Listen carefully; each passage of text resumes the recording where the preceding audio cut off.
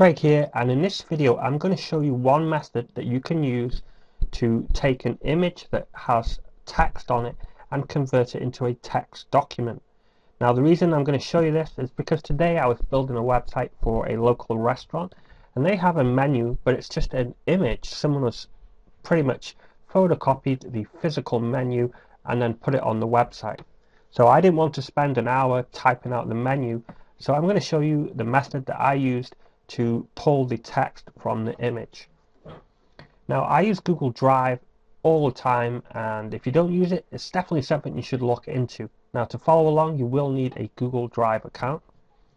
So first of all we're going to go and find a menu, so let's just go dinner menu, and the more clearer the text is on an image, then the better it will convert. It doesn't always work, but let's just go with this one right here, Italian specialties, and we're going to go and click and view the original image.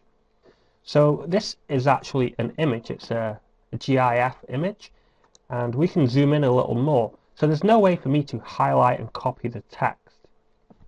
Now if this image was a small image, you can zoom in with your browser, and you do that by holding the control key and pressing the plus sign, and it will zoom in more.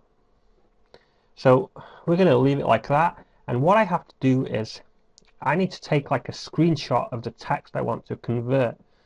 Now the way I'm going to do it is I'm going to select this certain area here and do one side at a time, because when it tries to convert or pull the text from the image, it will try and match everything to one line, and it's a little bit confusing. Windows Vista, Windows 7, etc. comes with a sniping tool, which is this thing here, and that's generally what I will use. If you don't have that, there's a free program called Droplr. I'll put a link in the video description, and you can also use that to kind of crop certain areas of the screen. Okay, so I'm going to take a quick snapshot here, and let's just take this for example, and we're going to save this, and we'll just call it testimage.jpg. So what I'm going to do now is jump over to my Google Drive account, and I'm inside a test folder that I've created for this video purpose, and I need to go and locate the image I've just created, and it's down here, it's called test image. I'm going to drag it over and it's going to upload. Now before it uploads, it gives you these options. Now by default all these three boxes are checked unless you've unchecked them before, and basically we want to convert text from a PDF and an image file to a Google document or to Google Documents. So we're going to hit start upload, and it's just going to do its stuff here. What this has done, it's turned the image into a document. So I'm going to click on it once and it's going to load up the document. And here we are. Now at the top it's going to give us the image with the screen capture there, and then as we scroll down it's going to give us all of the text from the image. Now this isn't always perfect, you'll have to kind of play around with it if you're going to try this. So we have Italian specialties served with salad and spaghetti, Italian specialties served with salad and spaghetti,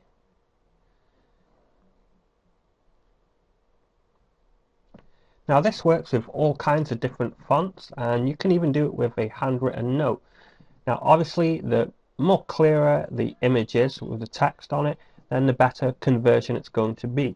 So the one thing to keep in mind is if you have like two tables here, take a screenshot of one side and do one side at a time, otherwise it's going to merge lines together.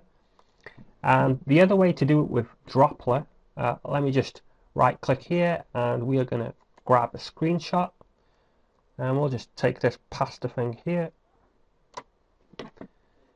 and then the way Droplr works, it puts your image online. So I'm going to paste in the URL, and here we have the image. So what I'm going to do is right click and save image as, and we'll just save it. It's going to download to my computer. So I'm going to jump back over to my Google Drive and drag this over here, and we'll click start upload, and it's been converted.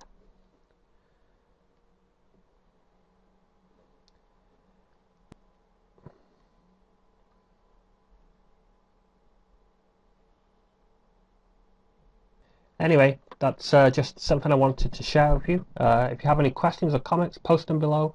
Don't forget to like and subscribe if you enjoy my videos. Have a great day.